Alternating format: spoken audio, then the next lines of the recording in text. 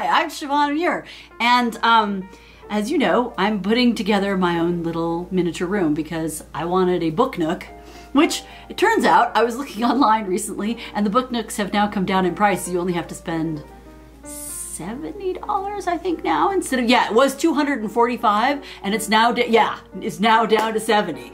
So, what? You yes, paid $200 for this? No. Oh. No, no.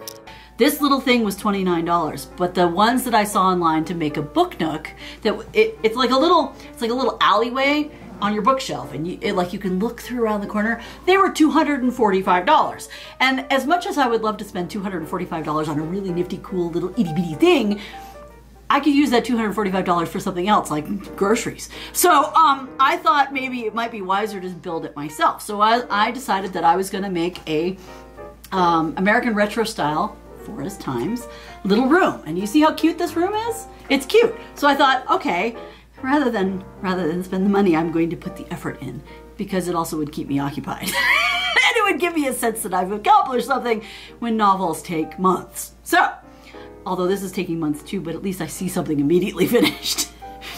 Okay, so today we have the floor of our little forest home thing going on. We have one of the outer walls. Now, the way they set up is that the deck is if you're looking at it, is to your right. This particular piece goes on the outer wall out here. And this piece, which now has the curtain rod on one side and a little outer detail, this piece will go right like this, and you'll glue it down like that. And then you have the inner wall, or the back wall of the room, which will fit right here. So this is what it's going to end up looking like once we glue it down. That's the way it works. And this thing has a little bit, I love it how it says sticky bit. This is how the little bit where you put the glue to glue down these walls. So eventually it will look like that. So, okay. So that's what we're gonna do today. We're gonna glue that. And then we're also on the back end of this thing, because it's a little deck, we're gonna make this little fence thing, which sits on the outside behind the doors. So these are the doors. We're not gonna make those today, but we are gonna make this little fence thing. But we're gonna start with the walls, because you can't put all this stuff in there until you have the walls finished. So because I'm right-handed, I'm gonna put it back the way I can see it so that I know what I'm doing. Otherwise it's gonna be like, huh, that didn't work. Let's not do that. Okay, so as you can see, I did glue on the curtain and the curtain rod. I decided not to put both curtains on because if you stretch this thing out, it actually could cover the entire window, and I just thought it looked kind of cute to have just one on there so you could still see through the window.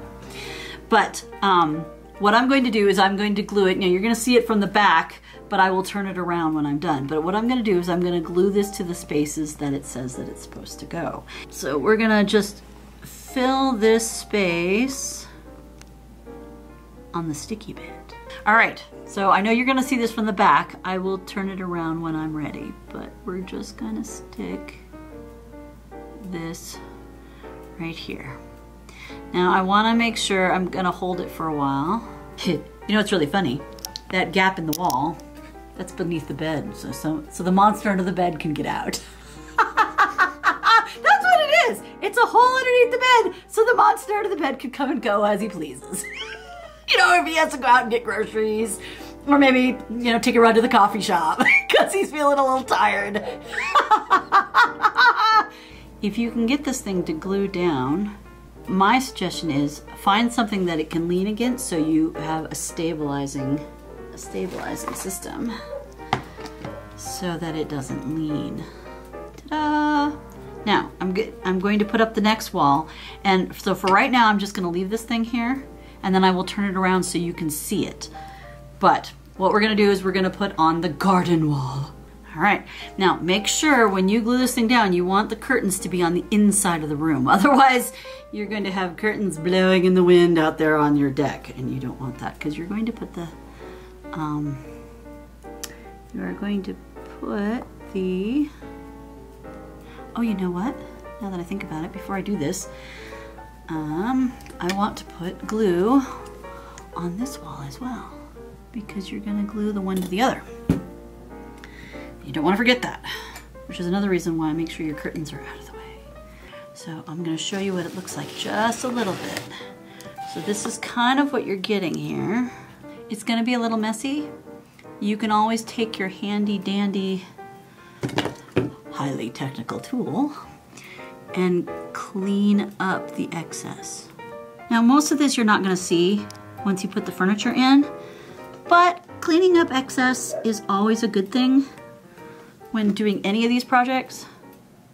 You know, it just kind of gives a more refined, finished look. There you go, look, we're starting to build a room. Look at that. Little curtains. Oh, they turned out good. Boy, it was a pain in the butt putting those curtains on the rod, that's for sure. But yeah, look at that. Look how cool it looks. We're gonna do the last wall. That is this one right here. Now this one, I'm going to glue this. I'm gonna glue this outer edge here, and I'm gonna glue the bottom of this thing because I don't have a line on the bottom to show me where it's going to go. So, oh, you know what? I could have made another thing and put the other curtain on that. I could have put the curtain on this window. It didn't come that way, but I could have put the window. I could have done that, but that would mean making more of those little hooks, and I'm good. I'm totally good. But we do have another curtain. It's right here. You know what? Just glue it? I could glue it. I could. I could totally glue it right there. I totally could. Okay. So that's what it should look like. To get those walls up. Oh, that's the wrong end. Oh, whatever. Cool! Okay, we're gonna let that sit to the side. Now, originally this thing said, put these things together. Well, so I glued the roof together, as you can see the glue on it. And then I figured out that, yeah, the angle is too sharp. So it's better to just do a thing I want and glue it together that way. Am I a little frustrated? Maybe a little. Maybe a little frustrated. Now, I would love to just, this thing sits on here like this, and I would love to glue it down, but I just want to make sure that these walls glue first before I put the roof on, because I can, but I really don't want to mess up the gluing that I've already done. So we're gonna set it aside and let it, you know, dry. All right, in the meantime, this is kind of a little construction project. See all these little blue bits? Ta-da! So these will be the doors. They go on the outside. They'll be glued in there like this. So they'll go on the outside of this garden thing. But these are these little garden fences. And do you remember when I made those little metal boxes? These little metal boxes go on the inside, or the outside of the garden, but against those little fences. They end up going up in, see this area right here where the outer edge is. So what I'm going to do is I'm going to glue them together. And these aren't hard. Basically you glue right there, and then you glue right there. Hard stuff, let me tell you. But yeah, so that's what we'll do. We will glue them together. All right, but I think what I'm going to do is I'm going to put the glue on the ends here. And then you just pick an edge and you glue them to there. Then you wait for those to dry. Ta-da! Of course you can't see this at this angle, but I'm not going to move it. Or you... It's okay. Ooh. Oh, it kind of wants to stay. Look at that little ladder. Yeah, that's right. Little ladder. It's supposed to be a fence, but we're just gonna go with ladder right now. It's the ladder back fence. Ha ha ha ha. Oh, okay. I'm really looking forward to it, but because do you see this hole on the inside there? That's where this little lantern goes. Oh, it's supposed to be up? Really? Okay. It's supposed to be... It's your fence. You do whatever you want. That's right. It's my, it's my fence. You know what? To be on the safe side, I'm gonna put it down near the edge, I think, because then it'll glue nicer. And I won't have to fool with it. I like it kind of flush here on the bottom because if you do it flush, that means you can glue the whole bottom side of it and it stabilizes it a lot better. That's why I'm doing it this way. You are more than welcome to follow exactly what the picture looks like, which is supposed to have a little gap between this bar and the bottom of the fence post. Not gonna do that. I'm trying to make my life easier. This is already difficult enough as it is. All right, so I'm gonna let them dry, but there's the little fences that you put together and they need to dry.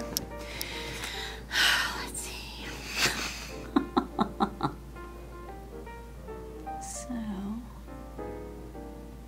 I think that's where that goes. And then this one goes on, meets it at the front. I just want to make sure, I want to place them. See where they go. So I know where I want to set them. So what I'm gonna do, since this is somewhat dry, it feels pretty steady. I'm going to put glue on this edge and then I'm gonna glue this thing down because I made the mistake of putting it together before and apparently just didn't get it right. So, not frustrated at all about that, by the way. I'm not sure if the glue is going to make a difference on this outer edge because it just sits on the edge. So what I might take is my tool, which is right here, and make sure it's just on this outer edge. You see? So that it might glue to the outer edge of that, but not really on the whole thing. Do not want it in this little crack. This little crack here is meant to be there for a reason, so. Okay.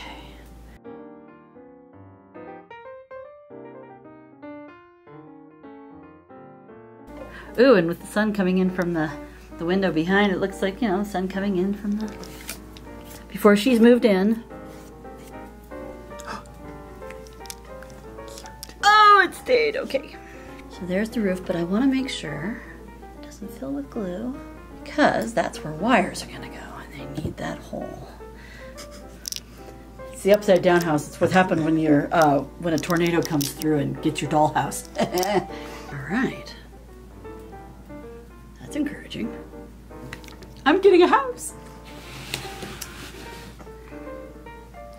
Now this piece is gonna go right up there like that. But I'm not gonna do that right now because that one I don't want it to disturb. No, do not disturb the box. my kid will say, you have disturbed the dirt. It's from Disney's Atlantis.